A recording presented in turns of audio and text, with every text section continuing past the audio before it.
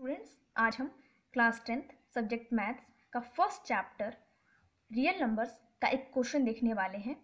Right one rational and one irrational number line between 0.25 and 0.32। Line between मतलब उनके बीच में आना। तो यहाँ पर हमें एक रेशनल नंबर और एक इर्रेशनल नंबर में बताना है। तो देखिए हम इसका सोल्यूशन देख लेते हैं। यहाँ पर देखिए हमारे जो दो नंबर्स हैं 0.25 एंड 0.32 हमारे पास दो नंबर हैं। पहला हम लोग रेशनल नंबर देख लेते हैं। तो हम सभी को पता है कि रेशनल नंबर वो होते हैं जो आपका टर्मिनेट यानी कि जो आपके रुक जाए। तो यानी कि यहाँ पर मैं एक आराम से एक एग्जांपल लिख सकती हूँ 0.30, क्योंकि 0.25 और 0.32 के बीच में ये आ रहा है और ये रुका हुआ भी है। तो यानी कि हमारा ये रेशनल नंबर हो गया।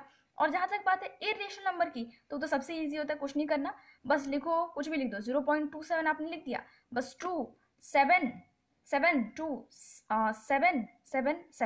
इस तरीके से करते जाओ। ये सबसे बेस्ट वे रहता है और ऊपर से भी देख के टीचर को लगेगा कि हाँ इरेशनल है, मार्क्स मिल जाते हैं। और ऐसे क्वेश्चंस में मार्क्स ये गेनिंग वाले ये आपके क्वेश्चंस होते हैं, तो इनको अच्छे से सॉल्व करना है। Thank you for watching.